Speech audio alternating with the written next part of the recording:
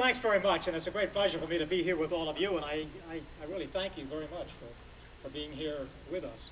And thank you very much for bringing us here and getting us an opportunity to see the operation here more closely, and to understand, for example, all the progress that we've made, including the 50% increase in employment here over the course of the last year or so. Obviously, very, very good and very, very important. ELNA Magnetics is a very important place here in the Hudson Valley, and it's going to continue to be, and it's going to continue to expand because of all the positive things that it's doing for a whole host of things, including the military operation in our country. I also want to express my deep appreciation to Senator Gillibrand. She is a great person. We are very fortunate here in New York to have somebody with as much insight, as much intelligence, as much energy and determination to do the right kinds of things. And the main focus of her attention right now, well, maybe one of the main focuses of her attention right now, is on job creation. And job creation is one of the most important things that we need to do. We have 8.2% unemployment here in New York, which is a lot better than it is in other, well, not a lot better, but a little bit better at least, than it is in other places across the country. And a lot of other places are much higher than that. But the average of 9.2% has us a little bit lower. In any case, we started to turn things around in the last few years, having created 250,000 manufacturing jobs since December of 2009. All of that is important. I'm talking about that nationally now. It's a good start, but not nearly good enough. A lot more has to be done. That's why I strongly support the agenda that Senator Gillibrand has put forward today.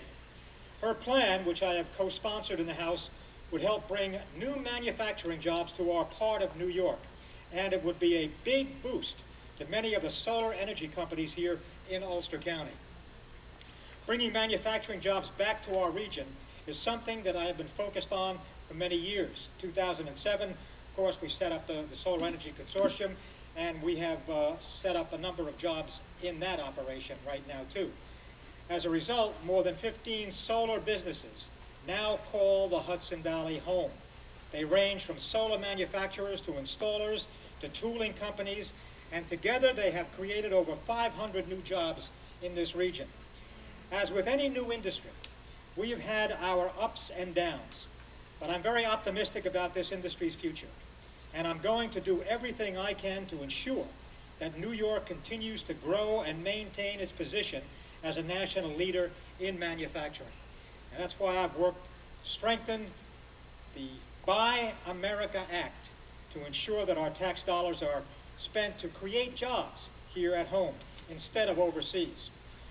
When the future government wants to purchase anything, say for example, an airplane, current law requires that only 50% of the components of that airplane need to be made here in America. That's way too low. I've introduced the Buy America Enhancement Act to increase the requirements so that at least 75% of the components are made here in America rather than outside of this country. It's a basic principle. Your tax dollars should not be spent to create jobs in Shanghai when they can be spent here to create jobs in Saugerties and elsewhere in the Hudson Valley. As we return to Washington, which is going to be pretty soon, a couple of weeks, I will be focusing on the most important issue facing our economy, jobs.